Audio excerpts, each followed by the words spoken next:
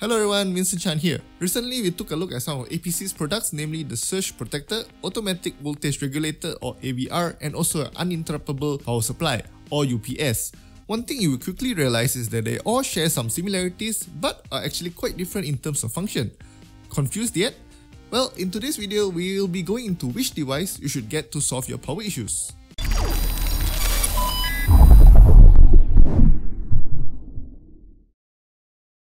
But before we go any deeper, I think the names of these devices are pretty self-explanatory. A surge protector protects against surges, an AVR regulates the voltage delivered to the connected devices, and a UPS ensures that you have an uninterruptible power supply. So, a surge protector's sole function is to prevent power surges from the mains from reaching the devices connected to it. How it does this is with a metal oxide resistor, which has a lower resistance at higher voltages, making it perfect for this application. The MOE links the live wire to the ground wire, and during normal operation, as you may know, the MOE has high resistance, so power doesn't flow through it.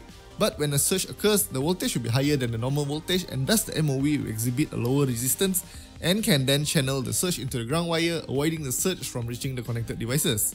Surge protectors are rated with a Joule rating number. The higher the number, the better, as you might know. The APC Surge RS5 is rated for 918 joules, which means that it can last longer in use when dissipating smaller spikes. Another rating to note is the maximum surge current, which indicates the maximum current it can withstand before failing.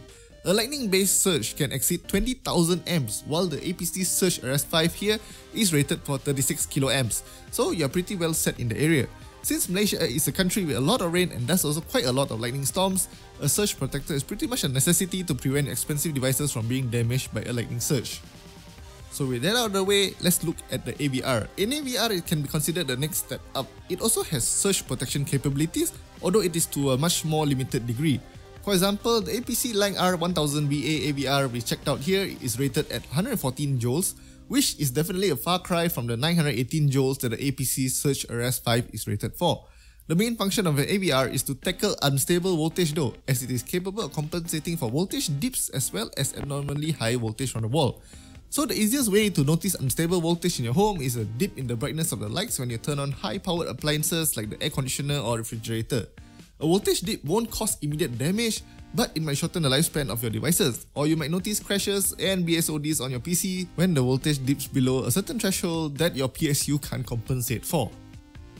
The APC Line R1000VA AVR we checked out here can normalize the voltage from the wall ranging from 193 volts to 295 volts, normalizing it to 240 volts that our devices are designed for here in Malaysia. So aside from the voltage range, another thing to take note of is the VA rating. The VA rating indicates the maximum total power draw that the AVR can support. The rule of thumb is to multiply the VA number by 0.6 to get a value in watts, which is a lot easier to understand for most of us. The APC Line R1000VA here is rated for 500 watts, so the total power draw of the connected devices must not exceed 500 watts. So we have talked about the surge protectors as well as the AVRs, so when will you need a UPS? As the name implies, it gives you an uninterruptible power supply. It offers the capabilities of an AVR too, which is to adjust for voltage irregularities, in addition to a battery to provide backup power when you suffer a blackout in your area. The APC BV500 IMS here can handle a voltage range of 170 volts to 280 volts and can even switch to battery mode to protect your devices by isolating them from the wall. A UPS is also rated with a VA rating, and the same rule of thumb applies. VA number multiplied by 0.6 to get the maximum power draw in watts. The UPS we have here is rated for 500 VA or 300 watts. Another thing to note is to make sure that you get a UPS that can give you the runtime you require. For example, the APC BV500 IMS is capable of sustaining a 240 watt load for about 30 seconds. For a quick guide, you can also use the APC UPS selector on the website to help you choose a UPS that suits your needs. So to recap, a surge protector is to protect you from power surges, an AVR is to solve voltage instability, and an UPS will help you handle blackouts better.